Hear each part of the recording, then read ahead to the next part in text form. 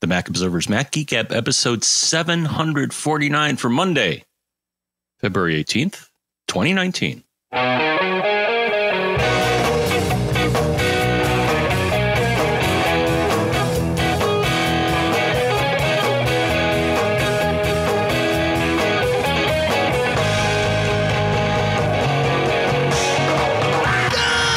Folks, and welcome to the Mac Observer's Mac Geek Gab, the show where we take all your questions, your tips, our tips, everything that really we can think of and cram it all into an hour-ish, sometimes a little more, with the goal being that every single one of us, you and me included, learns at least 5 new things every single time we get together. Sponsors for this episode include Capterra at Capterra.com/MGG, Hair Club at hairclub.com/MGG, and Jamf Now at Jamf.com/MGG. We will talk about all of those and spell the URLs for you shortly here in Durham, New Hampshire, where it's currently snowing. I'm Dave Hamilton.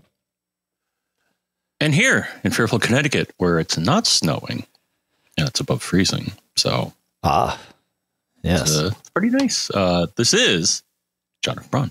Yeah, it's crazy for the weather, but whatever. It's this time of year. It's how it goes. It's been weird. It's been snowing all day since before I woke up, and it wasn't until maybe an hour ago that it started to actually accumulate. But now we've got 2 inches on the ground, and I think that'll be it. I think by the time we finish recording, the snow will have stopped. But whatever. It's pretty. It's all good. Yeah, we got what they call the wintry mix, but it wasn't a lot of it. Oh, that's good. And, that's worse than snow, if you ask me.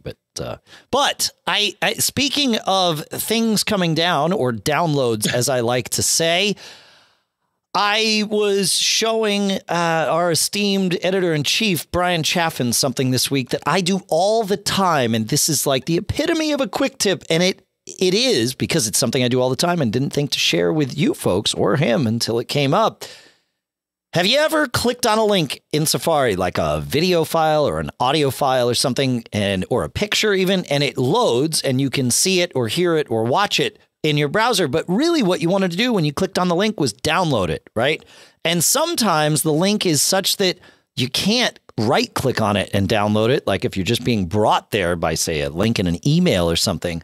Well, here's the trick. You have to have downloaded something previously for this to work. And the reason I say that is otherwise the downloads drop down in the Safari menu doesn't appear. But once you have downloaded something and you can get that download thing to appear, the little drop down, click it, highlight any one of the things in the list. It doesn't matter which one you highlight. And as long as the URL to what you want to download is on your clipboard, you click. You do Command V, which is the shortcut for paste. It will paste this into the downloads window and begin downloading it immediately. So get the URL on your clipboard, open up the downloads window in Safari, paste it in, and boom, down it comes right into your downloads folder, just like you would have wanted. It saves a lot of headache a lot of the time. So I wanted to share. Did you know about that one, John? Yes. Okay. And I see it. So the icon for that is a circle with a down arrow. Right. That's right. Yeah. Got it. Yeah.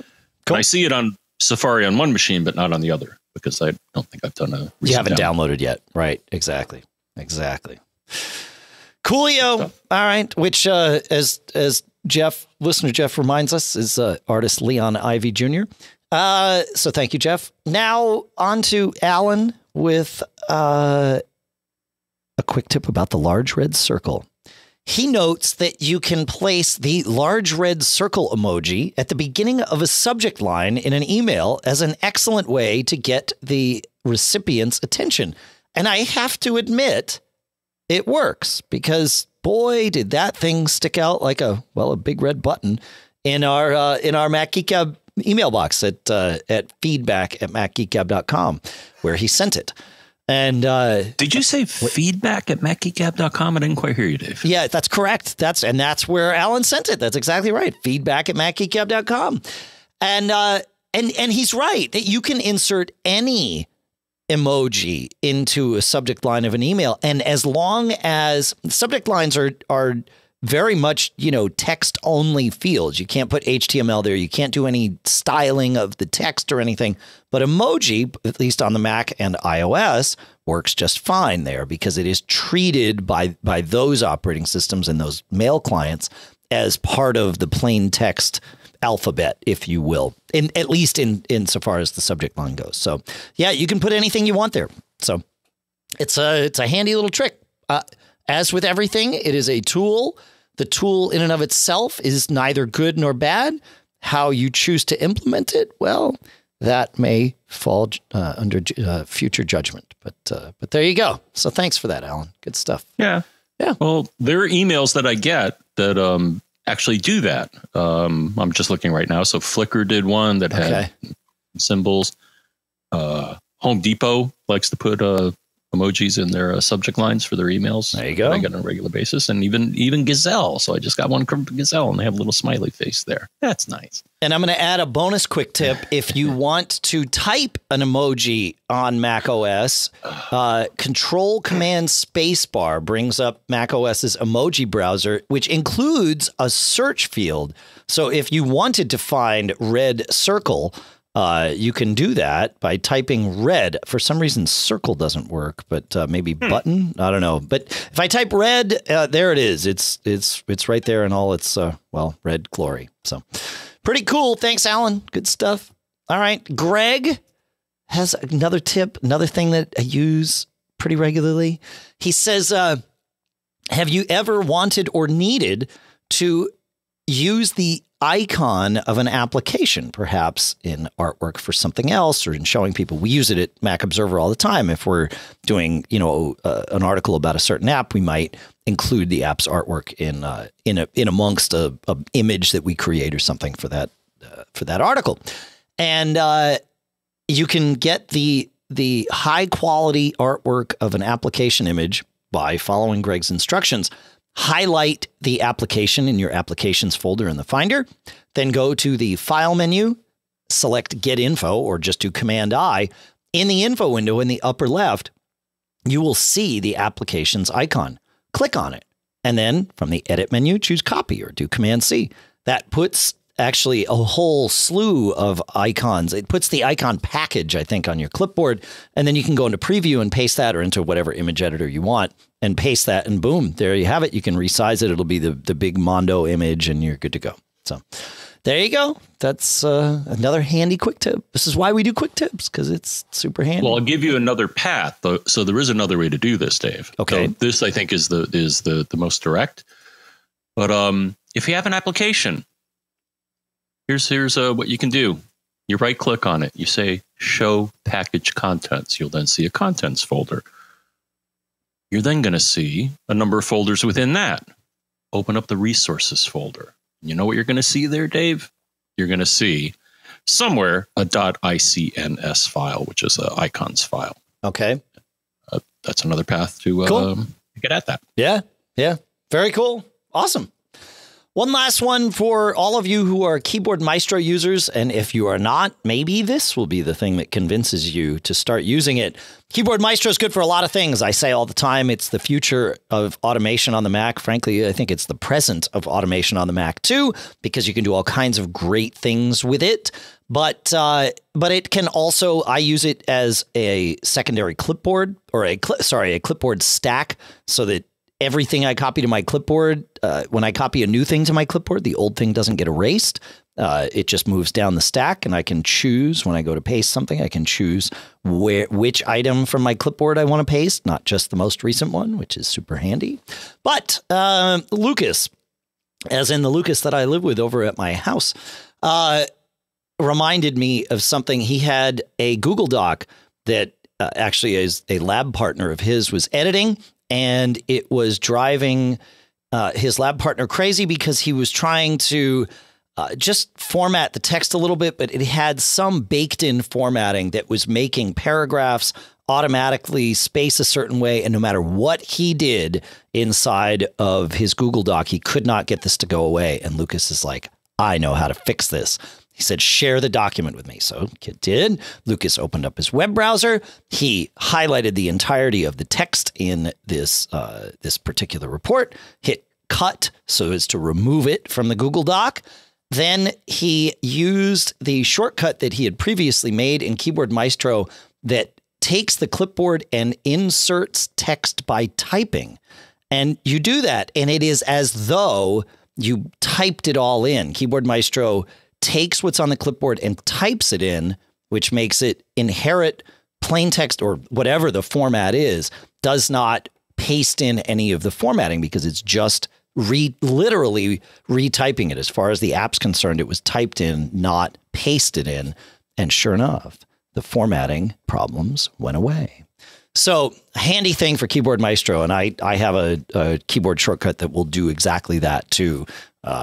Because of how handy that is. It's super handy sometimes to be able to just strip formatting. So it is good stuff. Are you using Keyboard Maestro yet, my friend, Mr. Braun? Nope. Okay. Someday you will. Someday you might start also using Jamf Now, which is our first sponsor for this episode. Jamf is an awesome service that uses Apple's mobile device management to allow you to not only keep track of all the devices that you need to keep track of, your Macs, your iPhones, your iPads, but also keep track of those from other people too, be it family members or people that you work with, or if you're a consultant, people that you support. Because while it's really easy to keep track of your own devices and manage your own settings, what happens when you're on the phone or somebody emails you and says, oh, my email settings got screwed up or this or that or the other thing? Well, remotely, you can control all of that stuff using Jamf Now. It makes it totally easy to set up, manage, protect. You can keep your digital inventory. You can distribute things like Wi-Fi or email settings, as I said. You can deploy apps remotely, enforce passcodes, protect company data. You can even lock or wipe a device as needed remotely from anywhere. And Jamf Now helps you manage your devices so you can focus on your business instead. No IT experience needed. So it gets even better. Mac Geek Gab listeners can start securing their business today. You can do this, and you get up to 3 devices for free at all times. That's pretty good. So yeah, what you're hearing is if you go to jamf.com/MGG, that's JAMF.com/MGG, you can create your free account. You can add 3 devices to it for free. More devices you can add starting at just $2 a month per device. But don't worry about that right now. Just go to jamf.com/MGG, create your free account, add up to 3 devices. You're good to go. Our thanks to Jamf for sponsoring this episode with Jamf Now. All right, John, I think it's time to talk about the Wi-Fi industrial complex. And by that, I mean, I know we talked a little bit because, well, I was going to call it big Wi-Fi, right? But that doesn't, that doesn't have quite the ring to it. So we'll call it the Wi-Fi industrial complex. Right before we recorded Mac Geek Gab 748 last week, we found out that Amazon had purchased Eero. And we talked about that very briefly in the show, but we've gotten a lot of emails and texts and carrier pigeons, and pretty much any way any of you could figure out how to get in touch with me. And of course, that's not that hard. You did, and you asked about it. So I figured, let's talk about it. Dan has a great setup for this, very brief setup. He says, I'm curious what you two think about this. He says, I trust Amazon with my shopping, my digital content, and standing behind my purchases. But I'm not sure how I feel about them owning my router and potentially being able to see every site I go to and not to spy on me. Am I being crazy? So, no, I don't think you're being crazy, Dan. It's one of those things, right? We talk all the time on this show about choosing our place, right? On that continuum between security and convenience. And it's also not a surprise that Eero was acquired. As we said, I think we said this in the last show. I've talked a lot about this all week, so forgive me if I'm rehashing myself. But, they were a VC funded company. an acquisition was an obvious exit for those VCs. From what we have heard, Eero will remain a standalone brand. How long that remains, et cetera, we will find out, right? My biggest concern about this acquisition is not the security of it. I find it interesting that and don't take this the wrong way, folks, but here we are suddenly very concerned with Amazon having access to all of our data, right? Or all of the sites we visit. But I never heard anyone concerned that Eero had access to this. Actually, I did hear some people concerned about it, but not in the numbers that we have. Lots of people were happy to trust Eero to manage this data. And to be perfectly honest, Eero is an unknown to most of us. I've talked to the CEO of Eero. My guess is I might be the only one, right? Like amongst us here that's talked to Nick. But what does that mean? Like, even though I've talked to him, what's that mean? Does it mean like he was an unknown quantity to me before Eero came on the market? I mean, I know he did some other things, and that's fine, but I don't see any reason why I would trust him any more or less than I would trust Amazon. And also, who else had access to our data while Eero was in charge of it, right? Like, we just don't know. And so I'm not really, it's an unknown to a known, and I'm not that worried about it. But go ahead, you are. There are some things I'm worried about, but I'm curious to your thoughts on this, John. So number one, I'm not worried. Okay. I mean, when I first got the Eero, I thought it was kind of creepy that they could remotely do some things, which was part of our, initial setup experience. They're like, oh, well, something's not right. Can we, and when I was on the phone with them, they're like, well, yeah, we can peek into your network and, kind of tweak things to make sure it's set up right. And I'm like, okay, well, that's okay. I guess I trust you guys. But the thing you have to do in a lot of these cases, Dave, is to see if the company in question has any sort of documentation on what they do and what they don't do. And you know what I found here? So the thing is, I just did a search and I said, can Eero see my data? And it came up with an article, which we'll link to here, called What Type of Data Does Eero Collect and Why? Now, sure, you could decide to not trust what they say and that, they're evil and are collecting all of your stuff and all that. But this, and with any company that you trust things to, you want to see if they have some sort of privacy document or a document like this.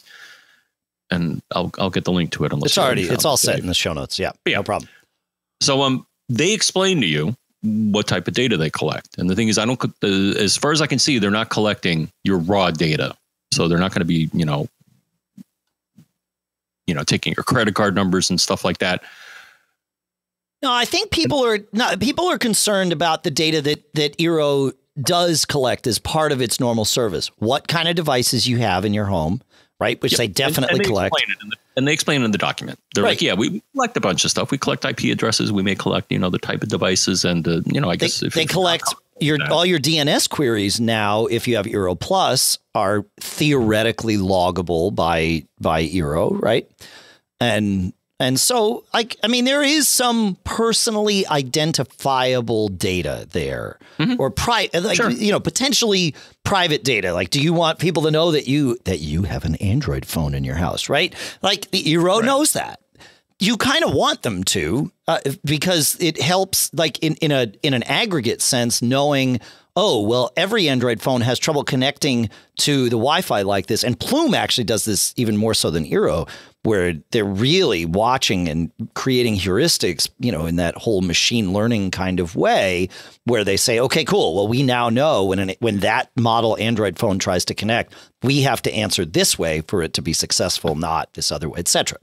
The same with the DNS stuff, where they're doing their, their parental controls and the security and all that stuff. And they would know if you had some malware on your network, which might, again, when you're building a fingerprint about someone, knowing that, okay, you've got Android devices, you got a Windows device, you have some malware, the type of malware may lead someone to conclude you visit certain types of websites, right? And they might even see those websites, right? So I get what the concern is, but I just I'm not worried. I see their statement here. So I'll just, it's very quick here, but they say, we don't ever track the websites you visit or collect the contents of your network traffic. And I think that's the concern with a lot of people. And they also say we don't sell our customer data and we don't sell ads based on this data. So if that's good enough for you, and that's good enough for me that they state this, then but does this change now that Amazon is here? Like, I think that's people's concern, is because they can change this anytime they want. And I get the concern, but I understand it. I don't agree with it. They do. I don't share it, I should say. Yeah. The thing is, if they do change the terms, saying, now we're going to, scan all your data and throw ads at you right and left, then I think that's going to bubble through the tech universe, and people are going to abandon them, saying, what you're doing is unacceptable. So I'm going to take devil's advocate here. They could, if Amazon inherits this exact thing where they say they don't share your data with third parties, that's fine. But now Amazon knows that you have an older Apple TV and a TiVo, and what kind of TV you have, as well as that you have Apple devices. Not just Eero knows this. Now Amazon knows this, and nothing has to change about the privacy policy. So now when you visit Amazon, they could say, hey, you should buy a new Apple TV. You might really like that. Right? Yeah. And nothing has changed about the privacy policy. So I think that might happen, right? Like, it depends on where Amazon chooses to put the walls up, et cetera, et cetera. But it does increase Amazon's fingerprint about us. Potentially. I think Amazon knows a lot about all of us anyway. Yeah. That's the thing. So I don't know. My biggest concern is not this. Certainly, like I said, I understand this concern. I don't share it. It's not my primary concern about this. I'm just not that worried about it. I use Amazon all the time. I have chosen to trust them with more data than I realize. And I know that, right? I'm at least aware that they're aware of far more than I have intentionally shared with them. Dude, we probably both have several credit cards on file with Amazon. I trust them with that. Correct. I've never had anything terrible happen, and that the data has been revealed. And if anything, a lot of times when I do returns and all that, they'll be like, oh, yeah, you know what? Keep it. Don't even send it back. It's not even worth it. No, their customer service is good. And that actually is my big concern is one of my favorite parts about Eero, or my favorite parts about Eero are really three things. Number one, the drive towards innovation, right? They are constantly refining, adding features, updating the product. Like, we've seen things like their whole, the QoS thing that they added in response to listener feedback, to user feedback, customer feedback, right? So I like that. The regular updates I like, and their level of customer service has been phenomenal. Like, you call them up, they know, it's a little creepy, but they know who you are. And then, like, to your point, John, they can go and like dig into, your data and figure, or not your data, but your settings and fix things and all of that. And that has been a very good thing. Like, that's those three things to me are the reason that they have remained, among the upper echelon of this more and more crowded mesh market. And I'm worried now that they are not a hungry, boost or VC funded startup, now that they are owned by and presumably will be sort of, assimilated into the Amazon ecosystem there, at least at some level. I hope Amazon does that. That would be smart, from a financial standpoint, not to have like, 2 customer service centers or whatever. Like, I don't know.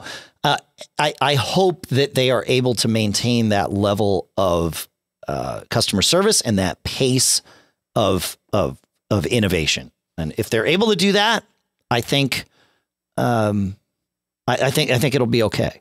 But time will tell. We don't know. We have a lot of other Wi-Fi questions, though. So, and the good news is that there are lots of options. So if you are not happy with what's happening with one mesh Wi-Fi option or one Wi-Fi option in general, Good news. They ain't the only game in town. Russell asks, he says, I'm too cheap to buy a mesh system while I have plenty of capable equipment all over. Sometimes I try to paraphrase and I fail. Who's Oliver? What's that? Continue. No, Russell. Sorry. Oh, yeah. Oh, yeah. I'll try this again, and I'm just going to read what Russell said. He says, I'm too cheap to buy a mesh system while I have plenty of equipment capable of covering my house and Wi-Fi. I wonder if I should continue to use different SSIDs for the networks created by all of my access points, or if I should give them the same SSID. He says, I may answer my question with my next statement. That is, my current configuration works with no complaints from my wife or my daughter. This is an important metric. He says, in the upstairs south corner of my house, essentially my daughter's room, he says, I have an old Airport Extreme in bridge mode that creates a wireless network called Balcony. He says, I think this basically is her private network and gives her all the bandwidth she ever needs for streaming and schoolwork. In the downstairs north corner of the house, I have a Synology RT1900 AC, their first router, in bridge mode that creates a network called Airport. He says these match the names that were used before this equipment came into place, so my wife and daughter didn't have to change anything on their devices. Smart. He says this has good coverage for our home offices and basically the rest of the house. In the furnace room, in the middle of the downstairs, I have a Zytel C3000Z that terminates my CenturyLink cable service. This is where all the Cat5e terminates in the house, and I use its switch functions to connect to my Cat5e infrastructure. It broadcasts a CenturyLink and CenturyLink 5G Wi-Fi networks that I sometimes might connect to be closest to the source of my internet. Not that it makes much difference. I originally intended to use this to bridge to my Synology router, but it has features I like and the wiring location issues that convinced me to just make it my primary router. So bottom line, would there be any major benefit to changing all the SSIDs to the same name? Or would it be worse than checking to see if you were connected to the wrong Wi-Fi if your internet was slow as you move around the house? Another question. He says, I see about a dozen networks if I hit Wi-Fi on my iDevice. Should I broadcast fewer networks to be a good neighbor or take some action to select the best band to the networks I'm broadcasting? Okay, so good questions. And I will rewind back to the beginning. You know, there is the if it ain't broke, don't fix it mentality here, because otherwise you wind up in a world like I live where you know, if it ain't broke, you fix it till it is. Still break it. Yeah, correct. You know, there is a thing though about the multiple SSIDs. Obviously it's working for you. So I preface all of this with that, but Mac OS and iOS still basically choose their network based on whether they can get to the network that is at the top of your preferred networks list. You can see this in Mac OS. You can't see it in iOS. But if you go into system preferences, networks, Wi-Fi, and then click on advanced, you can see it there. That's the list of Wi-Fi networks. Whatever's at the top of that list, and you can reorder it right there, it will connect to if it can. Even if the second thing on the list has a higher signal strength. And I say this usually. There are some other factors involved, but generally speaking, that's what's going to happen. So by having different network names throughout your house, it's not unforeseeable that, you know, if your daughter's primary network is, say, Airport, it might choose that one, even though she's right next to the Balcony router, right? And so that could, you know, give her a slower scenario. You already described how to fix that. You realize it's slow. You choose the better network. You're good to go. Mm-hmm. I would name everything the same and let the devices decide which access point they're going to connect to. All your access points in your house are connected via Ethernet to each other. So presumably everything has, you know, this nice gigabit backhaul between it. You're going to be fine in that regard. I would change them all to the same. That way it's picking 5 gigahertz or 2.4, whatever is best, or whatever has the strongest signal, which may or may not be best, but it's going to get close. I think that's a better option for you. Yeah.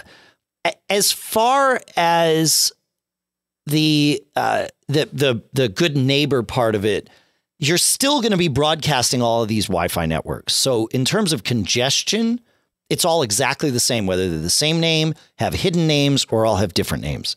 They're all still broadcasting. So from a radio standpoint, the congestion is no different. From the pollution of the airport drop-down menu, yeah, having one is simpler. So sure.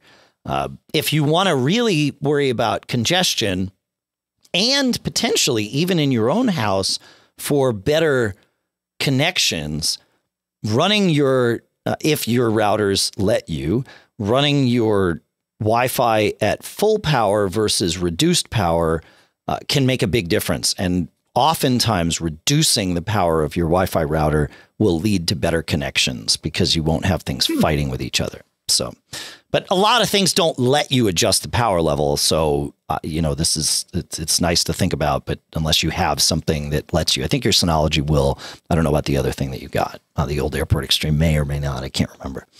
So, what do you think about all this, John? So, number one, I agree with you is that you should give everything the same name and let the devices figure it out. Yep. Or, the thing is, it doesn't hurt. Try it. Right. That's true. See if you get better performance or not. I suspect that you will because the devices try to be smart about what they want to connect to. And that, as you pointed out, either a priority list or the signal strength or things like that. It's interesting you mentioned that because I actually saw it. So there's this thing called Nextdoor, which is like a community, chat thing. And one of the people in my area posted a thing saying, hey, I'm always connecting to Optimum online Wi-Fi. Oh yeah, not their house Wi-Fi. Sure. And they're like, why? And the thing is, depending on if you bought the modem or if they provide it to you, they may make your modem, like a lot of other providers, an access point. In which case that. But I got back to the person. I said, well, if you're on a Mac, so I assume they were on a Mac. I'm like, go to the preferred networks. And the thing is, you want to remove anything that you don't want to connect to. And the thing is, the person got back to me and said, thank you, because there were all these extraneous entries in my preferred network list, as you pointed out. Sure. Well, and even like if you may want to connect to Opt Online while you're out and about. So just move it. Well, this person down. Doesn't. Okay. Yeah. Well, this person doesn't. If you do, just move it down on the list and then it'll connect, but not if it sees your home network. So you can leverage this to your benefit. Yeah. Right. And the thing was, they didn't. The thing is, their home devices were connecting to Optimum and they didn't want that. They wanted to connect to theirs. And the reason it was doing that was because it had because by default, I think when you connect to an access point, unless you change the settings on the computer, it's going to put it in the preferred list and then it's going to screw things up. Right. But here's why you may not want to remove Opt Online from your Mac. Maybe not remove it, but I pointed out to the person that the priority is important. So the thing is, put yours at the top. The thing is, they also wanted to, as it turns out, deleting those solved their problem in that they wanted home to connect to theirs and not Optimum because there was an Optimum close by, or I think it was higher on her list, so it was connecting to that. She's like, I don't want that, and it's like, okay, well, here's how you fix that. So, but wait. Here's why you don't want to remove it from the list. No, not remove it, but change the priority. I agree with you. Well, but she removed it, and she thinks it solved her problem, and this may be the case, right? I'm sure it did temporarily. Here's the problem: the next time she is out at a coffee shop, and it has an Opt Online network that she can connect to, she will do that, right? Great. She pays for it, all good, and it puts it at the top of the list on her iPhone, which syncs via iCloud with her Mac. And now her Mac at home has Opt Online back at the top of its list, and it will start connecting again. So by removing it from her Mac, she has essentially created a scenario where very likely she will have it back at the top of the list. By deprioritizing it, it will stay deprioritized amongst all her devices. And that's probably just fine because when she's at the coffee shop, she can't see her home network. It will choose the Opt Online. All is good, yada, yada, yada. So, yeah. I understand what you're saying. Yeah. Yes. Yeah. So change the priority, which is what I do. So I have my home network at the top of my list, and then I have Opt Online and, whatever the other freebies there are, the library and stuff of course. like that are below it. Right. Cool. Good stuff. All right. Ian has a question. I'm trying to kind of walk us through a little path here, picking and choosing our Wi-Fi related questions. Ian has a question sort of next in the queue. He says, my current router access point is a Netgear Nighthawk AC 1900. He's got a handful of devices, maybe 2 handfuls of devices for wireless and another handful of wired clients. He says, I've heard you recommending the Synology RT2600AC as the best standalone router. He says, my house is probably not big enough to justify mesh. He says, I've already got a Synology disk station, so the ability to run packages in the router really doesn't add much functionality for me, which I agree with. He says, do you reckon the upgrade from the Netgear Nighthawk AC 1900 to the Synology RT2600AC is worth doing? And so my question here is, and I do still stand by, like, my recommendation hasn't changed. My favorite standalone router by far is the Synology. Really, it's a fantastic router, the RT2600AC. However, for Ian, my question back to you would be, what problem or problems are you looking to solve? Or perhaps look at a little differently, what capabilities are you looking to add? The answer to the latter, I think, is none, because you already have this DS718 Plus, so you can do, inbound VPN, you can do Synology Drive or Cloud Station, you can do all those things that the router would also let you do. So I guess my question is there a problem? If the problem is Wi-Fi range, speed, or coverage, the RT2600AC's additional radios, because remember, that's a 4x4 router, not a 3x3, might help quite a bit. It's a really strong router.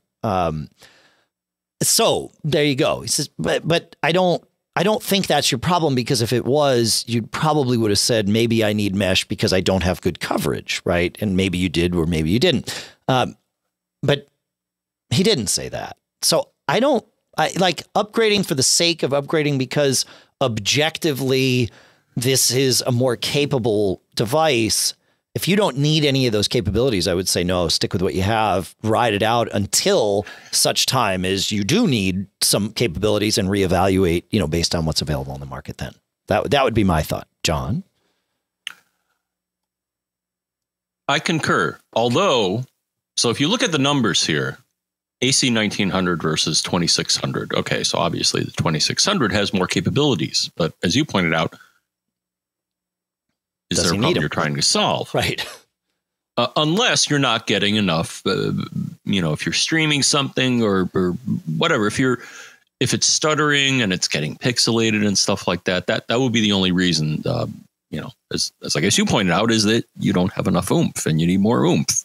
Yeah. In which case, maybe it does make sense to upgrade your base station, but because it's the same class, I think that's cool. Yeah. Or I think it's those two are close unlikely. Enough. Yeah. I mean, they're both AC. I mean, the thing is, my sister, they had some catastrophe, and the thing is, they had an 802.11n Wi-Fi, and I'm like, you know what? I think there's something wrong with it. Get an AC, and they were like, oh my gosh, like the speeds are so much better. I'm like, yeah. So if you're upgrading from a prior standard, I would say that you should probably do, but within the same space, yeah. No, I totally. Yes, exactly. Yeah. It doesn't sound like for Ian that this is something that he would, that he really needs. I don't think you'd notice a difference, to be perfectly honest. I think you're going to be fine. But I do, like I said, that RT2600AC, if you're looking for a new router and you don't need anything like a mesh system, even if you do, right now Synology has their mesh and you can add things to their mesh.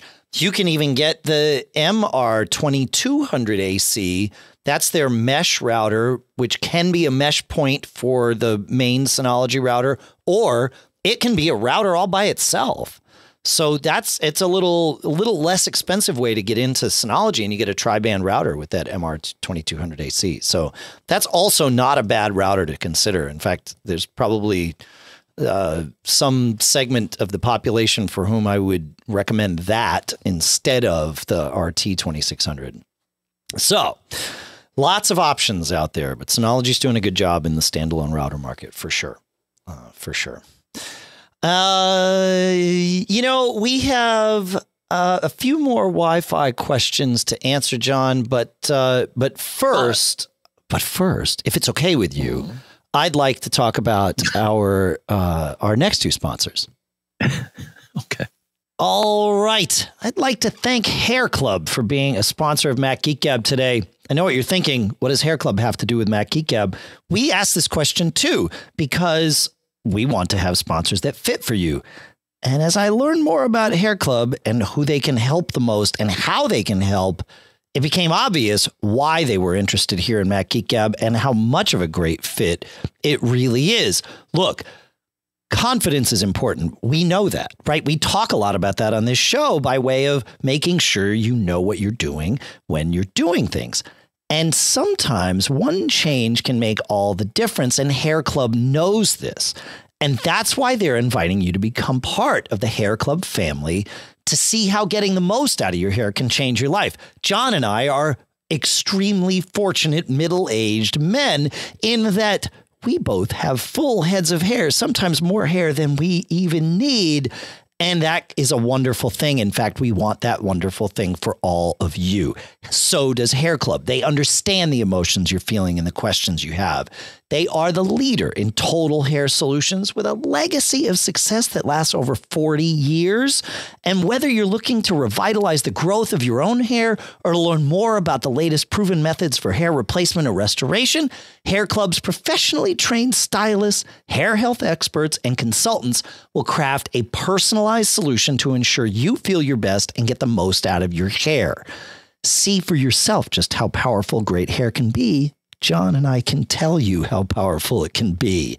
And here's the cool thing. If you go to hairclub.com/MGG today, you get a free hair analysis and a free take-home hair care kit, all valued at over $300. Again, that's hairclub.com/MGG for a free hair analysis and a free hair care kit. Hairclub.com/MGG. Experience your hair and your life at its best only with Hair Club. Hairclub.com/MGG. Our thanks to Hair Club for sponsoring this episode.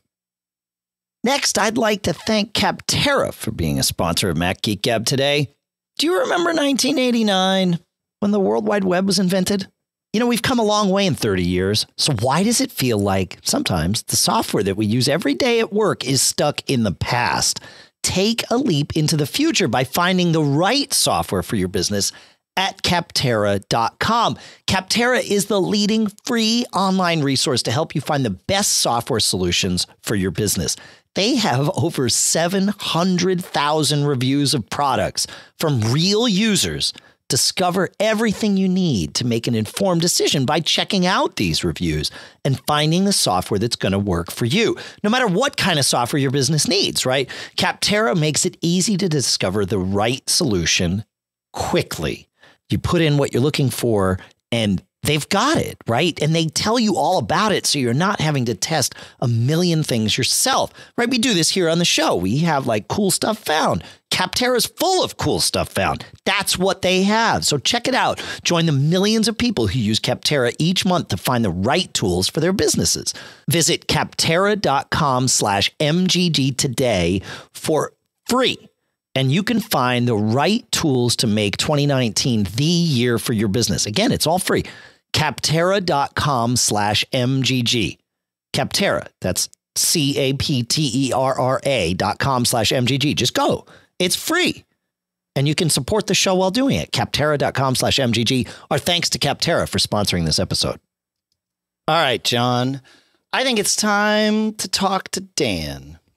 A different Dan, but Dan nonetheless, because Dan asks, back to the Wi-Fi. He says, here's my situation. I'm running an Apple time capsule, one of those 802.11c models, 802.11 AC models, along with an Airport Express. The Express, he says, appears to have given up the ghost and died.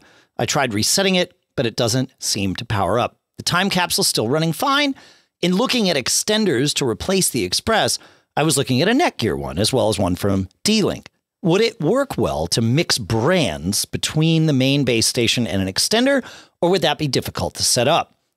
He says, I like the airport stuff due to accessibility and ease of use of airport utility. He says, I'm a voiceover user, so I wouldn't want to get something that was horribly inaccessible with a web interface to administer it, or that had a horribly inaccessible web interface. Some web interfaces are great. He says, if you think it'd be best to replace everything with a mesh solution, which out of the mesh solutions would you recommend? I know you've tested them all, so I figured I'd reach out and ask. Okay. So a few questions sort of baked in here that walk us down our Wi-Fi path today. As far as mixing brands, it's generally fine. It's all Wi-Fi. So as long as you're buying an extender and not something geared only for a specific mesh system, but as long as you're buying an extender that's built to extend any network, it's going to work. Now, let's narrow that down a little bit. Some stuff, like the new Nighthawk mesh line from Netgear, is interesting. It'll join and help any Wi-Fi network, but it also tries to add some meshing smarts as best it can to it, keeping the same SSID, as we talked about before, trying to do some intelligent steering of the clients as best it can. And if your original router were a Netgear Nighthawk mesh capable router, then suddenly it would become much more like a full-blown mesh system, right? Which is cool. As for whether a full-blown mesh system is better for you, it's hard to say, right? It would certainly give you a single interface from which to manage everything. That's one of the big benefits of mesh. So, and objectively, that's better in most cases, right? You might like the level of configurability on your current network, and going to a mesh or any other router would change that, right? With more or less configurability, depending on what you choose. And, it's different. Change is change, right? So there you go. I think you're going to be fine. As far as extenders go, Ubiquiti has their consumer mesh line that they call Amplify, AMPLIFI. And I really like what they've done with that. They've been doing that for several years. It's not a new thing, but they do have these, what they call their Mesh Point HD units that plug directly into the wall and are extenders for any network, not just theirs. So this would work for you. And it does start to add some of that meshing stuff to it and works fairly well. It may or may not be the thing that you want. You might want something with Ethernet ports. Those don't have them. So that might not be the thing. But there you go. Thoughts on that, John? I've actually had hands-on. I haven't had hands-on with Netgear or D-Link extenders, but I have had hands-on experience, and I think you even brought me one time, a TP-Link one. So check them out also. They have a pretty wide variety of extenders. Yeah. Yeah, it's true. Sorry. Yeah, but I agree with you that a basic extender, as long as we're talking AC, because I think if it's anything pre-AC, the chatter and the efficiency is just not going to cut it. Whereas an AC solution, extender solution, is probably what you're looking for. Yeah, or mesh, but again, that entails a. Mesh. I would say replacing what died with an extender is something to try, and they're not terribly expensive. They're $100 or something, or a couple $100 maybe. Yeah, it's true, and that's the thing, right? If you were to jump to a full blown mesh system right now, you would be adding a substantial cost to what you're talking about here. Like you said, you're looking at less than $150 to get a decent 802.11 AC extender, maybe even less than $100. Going to a mesh system, you're at least 200, probably closer to 350, by the time all is said and done. So, I would, the thing you could do, well, you could buy one of those Amplify HD mesh points, right? That will work with this. And then when it's time to replace your router, you could replace it with the Amplify mesh router. And now, you're sort of piecemealing yourself into this realm. You could do the same thing with the Netgear Nighthawk mesh stuff. Buy a Nighthawk mesh extender, do that. Then when it's time, you replace your router with a Nighthawk mesh capable router, and now you've sort of baby stepping yourself into that ecosystem without wasting any money and having to throw away this extender because you're replacing it. I don't know. There you go. That's right. I think that's that. Last week, John, I talked about the beginnings of my experience here with UniFi, which is sort of the prosumer level of Ubiquiti's mesh products. And when I test a new mesh system here, what I like to do is the first thing I do is I set it up as what I call double NAT, right? Where I let it be its own router and it controls its own mesh points, but it's a subnetwork of my local network, right? I don't connect the family to it. I just connect my devices to it. I let it be in this double NAT scenario where I have two routers, one running under the other. And it's good because I can test it without screwing everybody else up too much. And then step 2 is usually promoting it up one level and being my family's Wi-Fi for everything. But I do that by putting the router in bridge mode, so that I don't have to, once a week reprogram my router, and put a completely new router in place for my entire network. I leave. These days, it's the Synology, the RT2600AC. That's the router that manages my network. And then all of my mesh stuff lives, kind of below that in bridge mode. And so it was time to promote this UniFi thing up, John, to bridge mode. But the UniFi security gateway, which is the router. I mentioned this is a modular system, right? Where you've got the router is one thing, the mesh points are another, the switch is another, and then the remote access, controller that is the interface for everything is yet another device.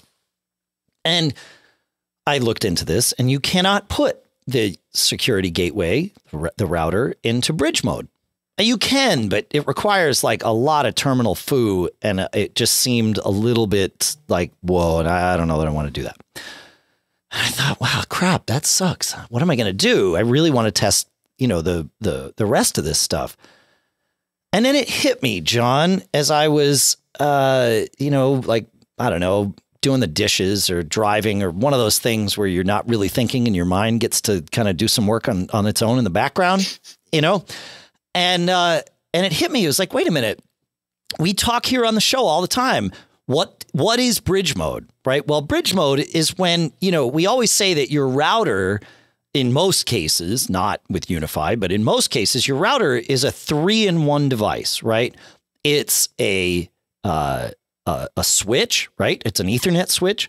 It is a wireless access point, and it's a router, right? It takes your signal from the outside world and routes it to these other devices on the inside world. Well, with UniFi, everything is separate. And when we put something in bridge mode, like, a normal router, when we do that, essentially what we're doing is we're turning off one of those 3 functions, right? We're turning off the router function and leaving the switch and the access points, the wireless access points on. Like, well, wait a minute. I know how to do that. I can just turn off the router. Like, it's literally a separate device. That's bridge mode. So that's what I did. And that's what's running in my house now. It worked totally fine. Everything else worked. The controller device was like, yeah, no problem. And it's great. And so I've been testing that and actually very happy with it. I got some Wi-Fi speeds that blew me away. I think I sent you a speed test, John, that was like, 520 megabits per second on my iPhone or something, which is pretty down. Good. Yeah.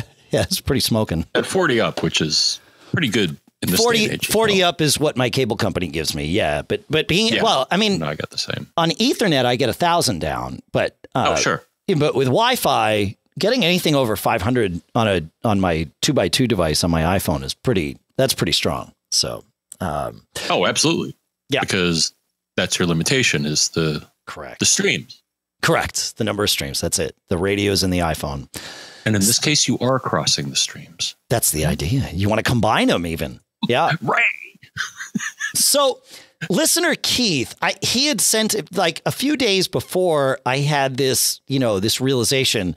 Keith had sent in a big long message to us about UniFi, and I saw it come in. I'm like, oh, I got to read that. And so I did read it this weekend. And I wish I had read it earlier because, of course, he explained all of this. He's like, dude, just turn off the router. You're fine. But Keith actually offers a different perspective on UniFi in general that I thought would be very helpful, because we talked about it last week and, we started doing the math and it was like, wow, it's like $600 to get here. Well, Keith points out, I installed a couple of UniFi access points in my home roughly 2 years ago, and I've been very happy with them. He says, I have one in my Radio Shack and one downstairs, and between them, they give excellent coverage. He said one would probably have been enough, but two is always better than one, right? He says, however, I have been able to save some cash compared to the setup you described. He says, I don't own a UniFi security gateway, the router, because as you suggested, it's just a router. He says, I use my Netgear router with the inbuilt Wi-Fi switched off. He said, it's literally providing a connection between my cable modem and my access points. He says, it could be providing DHCP, but that's where the other cost saving comes in. He says, I also don't have a cloud key. That's the device that provides a controller for the UniFi network. He said, instead, I'm running the UniFi controller software on a Raspberry Pi, which works perfectly. It sits in my shack and just percolates along, doing what it has to do. He says it's also configured as my DHCP server for the entire network. He says, of course, I could have left DHCP on in my router, but I like to tinker. And he talks about how he has his SSIDs set the same on the two access points. His clients swap seamlessly between them. He also has a guest wireless network configured with a different SSID, which is isolated and has around 10% of the bandwidth allocated to it. That is one of the cool things about UniFi, is you can really control things. I wanted to have one network that was only coming from one of the three access points that I have, because I really wanted to test something and I wanted to know, can I get to this, this one access point from other places? So I just added a second wireless network to my UniFi setup, and I said only assign it to that access point, and only assign it on the 5 gigahertz band, not the 2.4. And it's like, okay, no problem. Super flexible, because it is that prosumer kind of, enterprise-ish kind of stuff. He says, I've effectively reduced the cost massively by not buying a cloud key or a security gateway. All I had to buy, he says, were 2 access points, and I downloaded the software and put it on my Raspberry Pi. And he says, I love this setup. So very cool. It's just an interesting way of thinking with all this stuff that's modular. You don't have to have it all. You can buy the modules that work for you. So thanks for sharing that, Keith. It's a good perspective on this kind of different take on a mesh setup. So pretty good, huh, John? Yeah. Well, I want it all. Well, do you? I don't know. Like, no. I have that security gateway turned off right now. Yeah. Yeah. I don't know. It's interesting. And things are working. I'm actually kind of liking it. It would be nice to have my router in the same interface, like that. That would be good. But I don't know. I think the Synology router is more capable for us home users than the UniFi security gateway is, in terms of like the VPN options that can come in and the cloud station and, all of that stuff. It's, it's interesting. So, all right. Interesting question from listener Eric using PowerLine. He says, I've decided to go solar this year. My system will have a control box that collects data and uploads it to the solar company's website so that production statistics can be tracked. I believe my Wi-Fi signal is strong enough to reach the exterior control box, but for a stronger, more consistent connection, the design team would like to install a PowerLine adapter near my router, connected to my router by an Ethernet cable.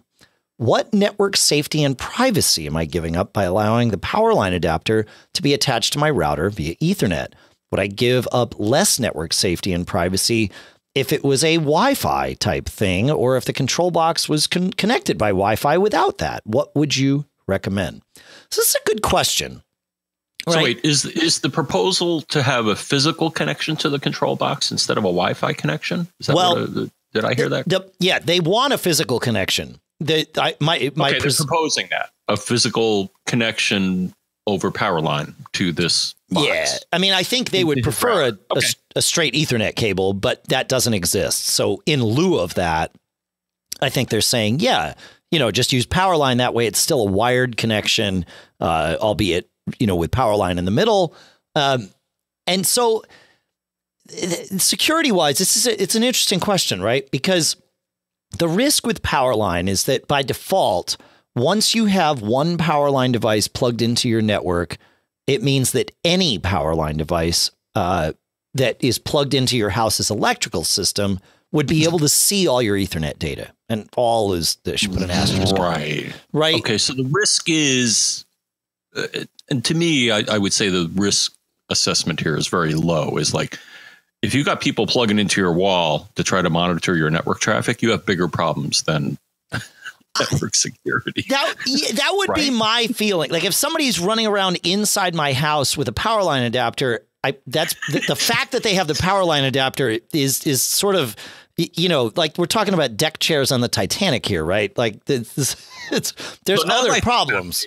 The thing is, I do have, and you probably do as well. So the thing is, I do have a power, a plug on my deck, which is outside. True. So in theory, somebody could waltz onto my property, and if I had PowerLine and it's on the same branch, could plug in and could monitor my traffic if security was not enabled. But I guess that's the trick. I don't want to steal thunder here. No, you're absolutely right. No, you're painting the right picture, because that is a reasonable assumption. All PowerLine traffic is encrypted, but it uses the default encryption path. Yeah. So it's all encrypted, but everybody has the same password unless you change that. And you can force your PowerLine units to change it. You get them all plugged in. So in Eric's case, you'd plug two in. So but when you set up one, is there I've never done PowerLine, but I'm going to assume that when you set one up, at some point it'll say, hey, would you like to have a password applied, or maybe there's default. Yeah, I think you were saying this. So sorry, but no, it's okay. There's probably a default password that'll provide a level of encryption, but I think, as you're suggesting, changing that password is probably a good idea. Yeah, but it's not obvious that any of this is happening, because generally speaking, when you install PowerLine, there's zero software, right? You just plug the things in and they do their magic. That's it. Mm-hmm. It's because they're both using the default password.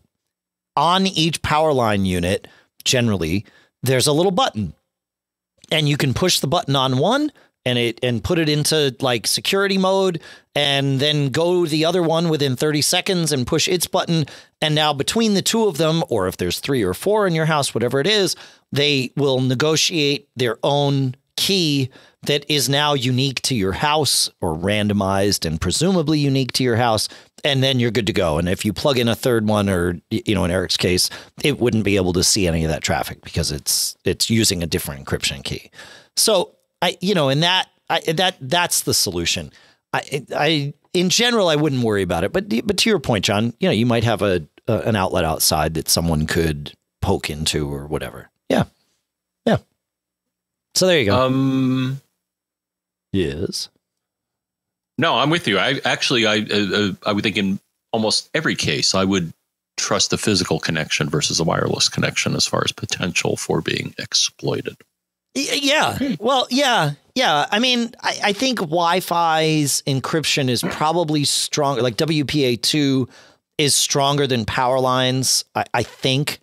But, in general. The thing is, when I was in the corporate space, I always thought it was hilarious is that they had all this focus on Wi-Fi security, and we did a Cisco infrastructure, but we had Ethernet ports in every office in the building. Right. It's like, if I was going to attack somebody, I'd plug into the wall, because typically, I mean, there is software that can manage physical connections and say, oh, you're not on the list, so I'm not going to authorize you to get on the network. But that's atypical from what I've seen. Most of the time, hey, you plug into Ethernet, you're good to go. You get an address, and you can see, depending on how they're set up, you can see traffic and monitor traffic. And my daughter, she goes to the University of New Hampshire here now, and in the dorms, they have Wi-Fi everywhere. But of course she has to authenticate through a captive portal kind of thing with her student ID and all that stuff. What's that? Yeah, no, yeah. I get it. If she connects to Ethernet, and there are Ethernet ports in the rooms that most people don't use, if she connects to Ethernet, she also has to authenticate through the captive portal. Really? Yeah, okay. Which means if for kids that want to use an Amazon A-Lady or a Google Assistant device, or some people want to run their own routers, and kids do for perhaps gaming systems or whatever, you have to call campus whatever IT services, whatever they call it, and give them the MAC address of this device that you're going to plug in. And then they go in and assign it to your account and allow it to just, be used without having to, because you can't get, an Amazon Echo unit to go through the captive portal, right? There's no interface for that. So they just have to authenticate it on the back end. They put it in and you're good to go. Right. But, yeah. So there are some kids that just put routers in their room. And that way it's nice if you wanted to use an Apple TV or something like that. You can, because otherwise, if you put your Apple TV on the main campus network, now everybody gets to see your Apple TV. That may or may not be what you wanted. Yes. Or a network printer, right? Same kind of thing. So it's all right. Interesting. Speaking of paying for college and really just helping support the show in general, I want to thank all of our premium supporters that have whose contributions have come in throughout the week. Of course, our premium program was created, really in response to those of you that wanted to find an additional way to help support us here. And we are ever so thankful. It really does help. And we do some things for our premium listeners, including probably the thing that most people like. Well, maybe the second to just that warm, fuzzy feeling you get from supporting your two favorite geeks is our premium at macgeekgab.com email address that gets prioritized when your emails come in. On our monthly $10 plan, in the last week, I would like to shout out thanks to Ari L, Michael P, Barry F, Bob L, Timothy G, Jeff P, John D, Santiago M, and John V. And our biannual plan, which is $25 every 6 months by default, Elliot G, Kevin S, Jim M, J, Richard F, Harry M, Mike P, David R, Tom M Jr., Matthias S at $30 every 6 months, Dimitri S, and Drew T. Thank you to all of you. You rock. All right, John, we've got some time here. How about we answer some questions, shall we? Some non-Wi-Fi questions. Yeah. Mm-hmm. Alan writes, he says, I'm looking for your recommendations on a specific model flash drive that has both a USB-C and a USB-A connector on it. He says, I plan to use it as a boot disk for a wide range of computers at work that may need OSs reinstalled, utilities done, etc. He says, I plan to make several partitions on it and make bootable installers of different versions of Mac OS, etc., etc. Good question. So it's interesting. In researching this, I found a few things, John. Really three things that I'm going to talk about here. I'm curious, of course, if anybody has any ideas. But the first two are just USB flash drives, 128 gigs, right? And the first one has looks like a normal USB stick, but it has two ends to it. And one end is USB-A and the other end is USB-C. And it's $30 for 128 gigs for a flash drive. And reviews look okay on it at Amazon. I'll put a link in the show notes. So there you go. Right? Thoughts on that, John? Pretty good. I'm going to wait until you finish. Okay. All right. You're going to. Okay. I have some thoughts, but okay. I want you to. All right. So I'll put them both in the. They're basically the same thing. One has like a swivel cover on it, and the other just has like the little removable covers. So I will put them both in the show notes. And then and I think the second one that I found is, let me look here and just make sure I got the pricing right. The first one was $30 for 128 gigs. This one's $36 for 128 gigs. So same kind of thing. And actually this other one also has a micro USB port, like the USB-A port. It's worth looking. It's Sunswan branded. And you you flip open the USB-A port and it has a little micro USB port inside it. I've never seen anything like this, but it looks like it would work. So anyway, there's that.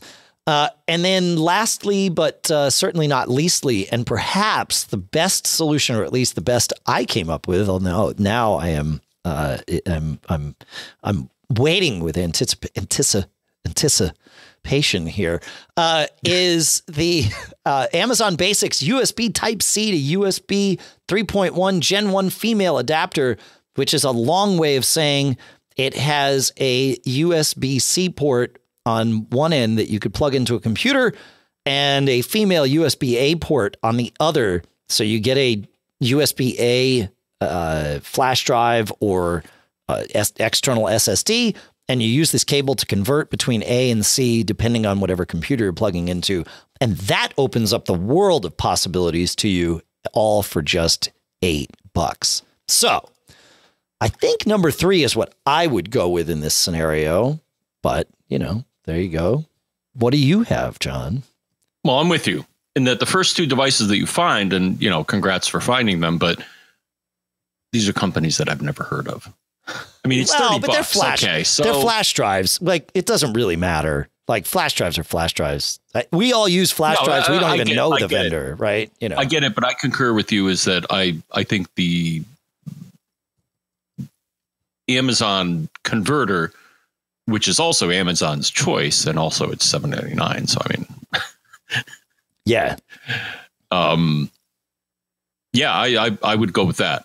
Yeah. For flexibility. I'd rather not tie myself into a device from a company that I'm not familiar with.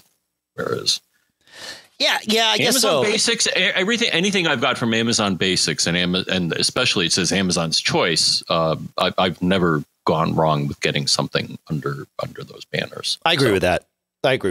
Yeah. Yeah, although with a flash drive, I mean, so many of us use, we repurpose a flash drive that we got at, some trade show or whatever.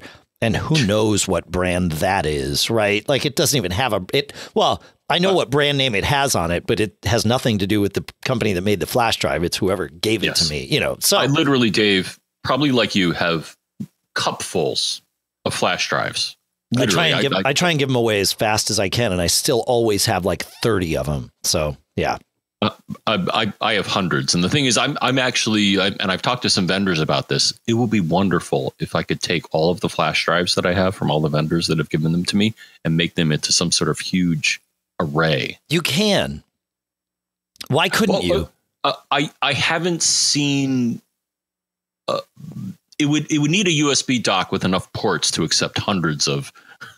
Yeah, but think about that. And then I'd have to RAID and stitch them together. Yeah, but Apple's Soft RAID would do that, right? So you could do this. And they make those USB ports or those USB hubs that were for like the Bitcoin miners that have like 30. Mm-hmm. It's powered USB hub for like 30 things. That might, you might be able to do, that would be an interesting thing because on their own, they're all really slow, right? But if you've got 30 of them, you might actually get some decent speed out of it, dude. Oh, and if you RAID them, exactly. I got ones that are 1 gig, 2 gig, 4 gig, maybe 8 gig. Yeah. I probably have a terabyte of USB storage stored in. It's just. And think about the fault tolerance, right? If one of them dies, so what? You throw it away. Doesn't matter. Just plug another one in. This could be an interesting thing, John. All right. I have a mission. I may have a personal project here. My mission is to make sure you do this project. Yeah, exactly. Yeah. Well, I've approached vendors and I'm like Lexar one time I saw them. They have something that's kind of like this, but it only has a limited number of ports. And I was like, why don't you make one that has like hundreds of USB ports? And they're like, go away. Yeah, no. You want like a 30 port USB hub. Right. I'm searching Amazon. Okay. I found a 10-port hub for $40. I found a 28-port hub, John. Here it is. 30-port hub. We're getting there. Oh. Because there has to be 60 ports, so John. All right. Now we're talking. All right. Yeah. Send me the link or something. I may do the link in the show notes. I may rate it. I may get one of the. How much is it? $109. Okay. It's got a huge fan in it, man. You got to check this thing out. I'm going to try it. I think I'm going to try it. 60 port. That's crazy. All right. Well, but wait a minute. Wait, this one, this is not a hub. This is a charging station.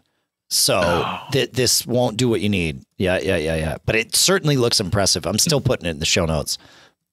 Because of, obviously. Yeah, okay. Yeah. No, right. The Bitcoin miners use it. Charging station. Is that it? Well, it's a power station, right? So the Bitcoin miners use these to power their Raspberry Pis that as a cluster can, I don't know if people still do it this way, but yeah. All right. That's not it. Dang it. That's okay. Let's wrap things up. Why? This is such a fun little tangent to be down here, though, John. We got to find this. Do more research. Okay. Yeah. Okay. You want to bring us to Andrew, John? I'm going to bring us to Andrew because he asks a very good question. And he actually introduces, I'm actually kind of disappointed we haven't had a fish shake yet in the show, but this is a fish shake. And Andrew says, "Hi, Dave and John. Am I going insane or just not with it, as I don't think the purchased category exists in the Mac App Store in Mojave? I wanted to re-download apps I previously purchased and think I must have missed something. It's probably right in front of my eyes." Well, not really, but I will agree with you, Andrew, in that you're right. There is not an explicit purchased category. You think it'd be listed in the store menu. So if you access the App Store, there's a store menu and it has a whole bunch of choices that pretty much mirror what you see in the UI. But there is a way to get to this. And I actually had to dig as well. And I was actually kind of surprised when I ran the App Store and I'm like, where the heck's the purchase stuff? He's right. Here's what you want to do. You want to go to either store and then there's a view my account menu.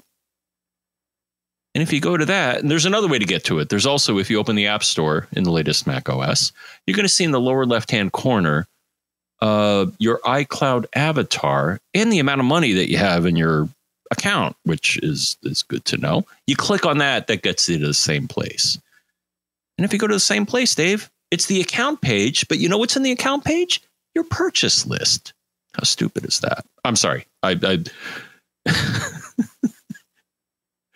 Now, the other thing is that if you're in the App Store, you will see is that if you hover over to the right of the app, you're going to get, I guess, the equivalent of a share menu. And it's going to say, oh, you can hide purchase. You can copy the link to it and things like that. But basically, I would agree that this UI, it's a UI oversight. It's like, why'd you move something that I already knew about? It is weird. And in iOS, like something similar happened, right? In order to see your purchases, especially if you have a family account, you have to go to, like you tap on your name, like you go to updates and then tap on your picture and then you can go to purchased, right? And then, dig further and further in from there. Yeah, it is. I'm with you. It is kind of weird. Yeah. I mean, it's like iTunes. Every now and then iTunes, it's like, where's the thing that I used to see in the sidebar? Why did you hide that? So, yeah. And Ed wrote back and basically shook his fist saying, why are they doing this? To me, it doesn't, well, I'll have to say that they made, on the one hand, they made the Mac App Store similar to the iOS App Store in that, you got the same progress icons and it kind of looks the same. And that's a pretty recent change. But so maybe it's not. So maybe to your point, it is consistent with what they did on iOS. And at some point, they decided we got to take that step, right? Yeah. I mean, the Mac App Store is definitely more iOS-like than it used to be. That is true. Yeah. Huh. Yeah. Yeah, you're right. Like if we go with the iOSification, to steal Ted Landau's term, that now it actually makes more sense. Yeah. Huh. So John, it's a little speed bump. But it's there. Okay. Yeah. I'm with you. Yeah. I also found you a 28 port hub for $65. So I'll put that link in the show notes. Like, this might be your thing. And it shows a couple of USB thumb drives plugged into it. So like, this is good. Hey, to me, that's the dream. I want to plug all my thumb drives into something and access them as a huge array. Yeah, just JBOD them, right? Don't even worry about rating them. Just JBOD them and see what happens, right? Don't worry about fault tolerance. Just like, boom, there you go. Crazy. In the forums, we had someone, and I'm pulling it up here, so I'll tell you their name in a minute. We had United 9198. Right. I'm running High Sierra on my Mac, and suddenly my Safari app will not retain my homepage setting and keeps reverting to the default Apple website. I've tried everything I can think of and have been unable to come up with a way to fix this. I even created a new admin identity and tried that without success. Upgrading to Mojave is currently off the table. Okay. This is interesting, right? Like, even if it were just in a user account, I'd still be worried. But in a system-wide sense, I'm especially worried.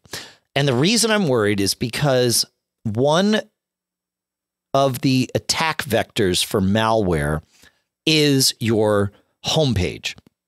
And the reason for this, a lot of people will set their homepage to Google, right, or something. And if a malware vendor creates a homepage that looks close enough to Google's, homepage, you'll use that, and you might search for stuff, and they might even send you to different places, but they might be sending you to places where they have baked in, affiliate codes or other things that earn this malware vendor money. And, when you multiply that by tens of thousands of computers of unsuspecting users, then you might actually, make some, you might make some real money with this. There's a reason for it. The fact that your homepage keeps changing, and the fact that it keeps changing even with another admin account, makes me a little concerned. I would download and run Malwarebytes just to make sure that you are not subject to some poorly written malware that's trying to change Safari's homepage, failing, and causing Safari to reset to its default, which is Apple. So the good news is, whatever's happening, it's not malware, or the malware people aren't winning, even if it is malware. But you probably want to scan your system and make sure that you don't have some malware on there. That's one of those things. So the reason I wanted to include it in the show is so that everybody can kind of remember that homepage location is in many, many cases of target vector for an attack vector for malware. Just like we talked in a couple episodes ago about profiles being another, attack vector. This is one as well. So check that out. Thoughts on that, John? We think alike, because that was my same concern. Is if something is if your homepage is changing and you didn't do it, then somebody else did. And right. Yeah, probably. And that's a common thing. They'll direct you to a page where, they get, money for clicks and stuff like that, as I think you suggested. So, yeah. Malwarebytes, I think, would be the first place to start. Yeah, I run Malwarebytes once a week and let it scan all my computers. And thus far, it hasn't found anything on mine, but that doesn't stop me from running it once a week. Do I? Well, no, I have it too. It's part of Eero. So Eero Plus offers you Malwarebytes, the super duper version. Right. I don't like Malwarebytes running in the background. So I don't. The real-time version? I don't have the real-time thing running. You do the manual. Okay. All right. Well, so we talked earlier in this episode about Keyboard Maestro being the future of automation on the Mac. I wrote a Keyboard Maestro macro that triggers at 8:30 a.m. on Sunday morning, and it launches Malwarebytes, waits a few seconds, clicks the button that says scan now, and scans my computer. And it's weird. On the computer in the studio, it works flawlessly. On the computer in the office, I would say it works 50% of the time. But in either case, I do not have it then quit Malwarebytes. So when I launch the computer, either later on Sunday morning or at any point on Monday, I see the Malwarebytes window there, and it shows me when it was last scanned.